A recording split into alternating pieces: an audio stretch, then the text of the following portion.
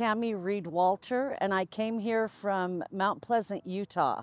Well, yeah, I was struggling for probably the past at least 25 years, maybe even longer, with the organized church. I had intended to never set foot in an organized church again. Well, I was in my apartment at Mount Pleasant approximately 14, it might even be exactly 14 days ago.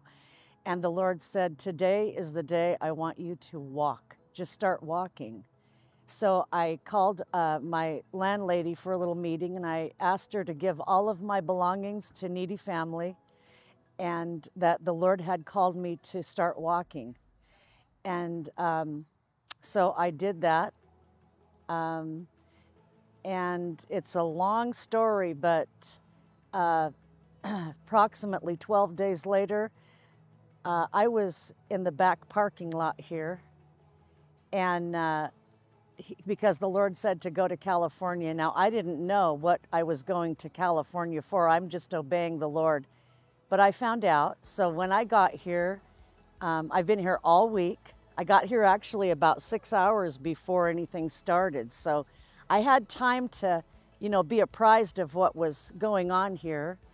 And so during this week, what I've experienced is a true healing, inner healing, a beginning of inner healing regarding my experience with organized religion. This is what I've seen here.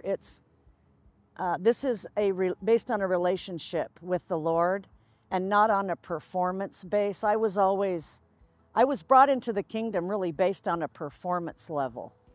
And I can perform real well, but it's really about the heart, isn't it?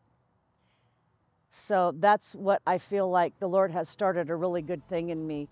I'm not in dread of the organized